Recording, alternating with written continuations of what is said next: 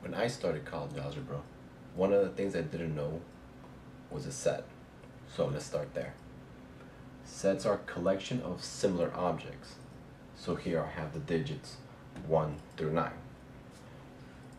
We can use this set D equal to 0, 1, 2, 3, 4, 5, 6, 7, 8, 9, and pretend that's closed. So you're saying D is a set of these numbers. I've collected these numbers. All of these digits, of course separated by comma, these are all elements. So these are all elements of the set D. And notice that I put everything that was in this set, it was all these digits. So this is called a roster method. Like you would have a roster for classes. It has everybody's name on it. Here I'm listing all my elements for D. So this is the roster notation.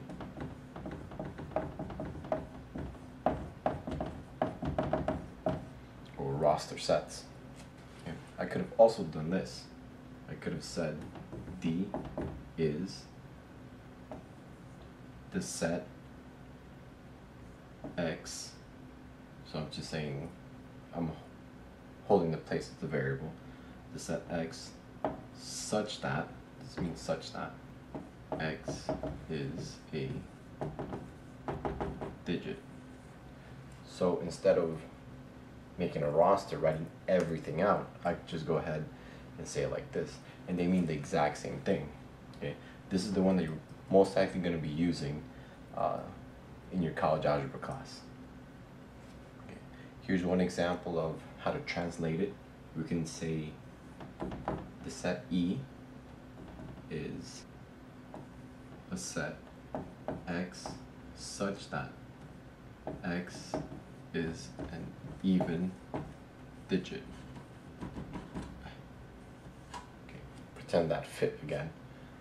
So here, this is what we're saying. If I use roster notation, I can say 2, 4, 6, 8. Those are my even digits. Here I can use the set O is the set X such that X is an odd digit. Okay, so what am I saying using roster notation? Well, we know that it's 1, 3, 5, 7, 9. Okay? Right. Here when we classify numbers, we're only going to look at the reals for right now, real numbers. We classify them into either rational or irrational. Okay? So what makes them different? Well, rational numbers can be written as fractions. Okay, so the numbers 2, for example, well, it's not a fraction right now, but it can be written as a fraction. It can be written as 2 over 1. Okay, so that can be written as A over B, which is the way you're going to start looking at things. So here we have fractions. 7 over 9. There, we have a fraction. Okay, not a big deal. Irrationals, though, I can't write those as a fraction. For example, you know some of these. Pi. Okay, pi, I can't write that as a fraction. Or E, not a fraction. Those are irrational. And their decimals don't repeat after decimal. There's no pattern, there's no set pattern. So because there's no set pattern, I can't write it as a fraction. Therefore, I can't say that these numbers are rational. Oh, by the way, this does include positives and negatives. Okay, so positive and negative fractions, and you're good. The next ones you have are from the rational. We don't keep going here anymore. From the rational side, we split those into two. We have integers and fractions. Okay, so fractions, you already know all of those. 3 over 4, 5/7, no big deal. Now, still including positives or negatives. Okay? Integers, those are your counting numbers. So let's say -3, -2, -1, 0, 1, blah, blah, blah. Now, yes, you can write these as fractions, but anything that's just over 1 won't count when you're classifying the numbers. You'll just say that it's an integer. Okay. Now, breaking up the integers, you have whole numbers and negative whole numbers. So here's where you get your positive and your negatives. Let's write it in set.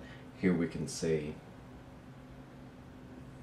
this is the set 0, 1, 2, 3, so on. Okay, and here we would have the set -1, -2, -3, and so on. Okay, the last breakups right here. You're gonna have your counting numbers and 0. Okay, just think about when you were learning how to count. You started off counting 1, 2, 3, 4, 5, not 0, 1, 2, 3, 4, 5.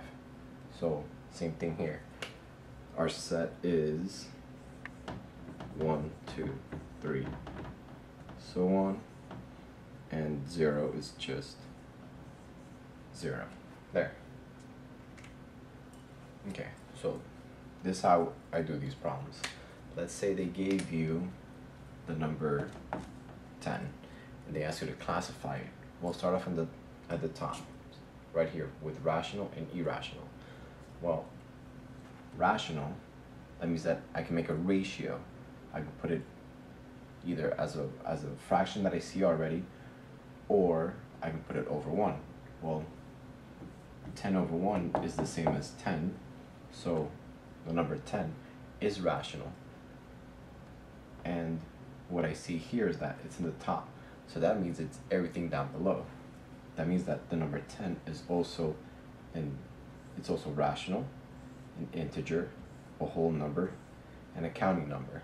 There, I didn't even have to check the other ones because I already know that since it's the top, it goes down to the bottom. All right, let's look at another one. What if they gave me the number 3/4? Okay, start off with rational or irrational. All right, it's a fraction, it's a ratio, so I know it's rational. Okay, now I either get to choose the left side or the right side. Now, it's not an integer, it's a fraction. So I go here, and I don't have anything below this, so that's where I stop.